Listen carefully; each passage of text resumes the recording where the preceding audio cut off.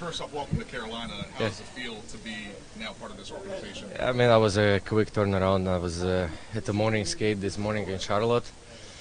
Got called, and I haven't had the chance to talk to my ex-teammates, and I want to say thanks for the whole Caps organization and the fans. It was 11 years, and both of my kids born there, and that city is a massive chunk in my heart, and unfortunately I have to live that way on that note, but it's a life, and no regrets in my life, and I'm going to remember for the rest of my life that time over there, and it was amazing memories, bad, good, all kind of memories, and I'm happy to be here in a new chapter in my life. That's something that I was looking for, and perfect match for me, and guys been welcome so far.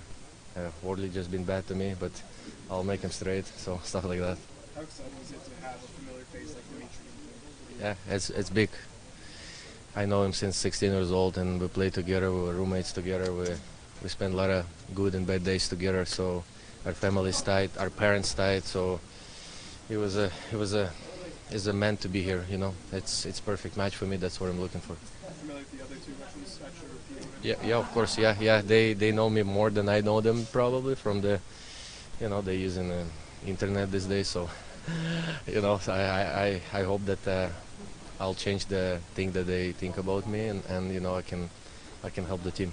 Yes, no, I was never running away from the mistakes I made in the past, and I never regret all of those. I think it's an amazing life learning point, and I learn a lot, and like I said, this is my last opportunity.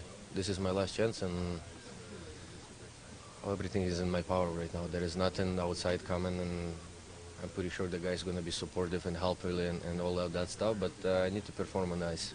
Not only on the short outs, so I need to do something more cool.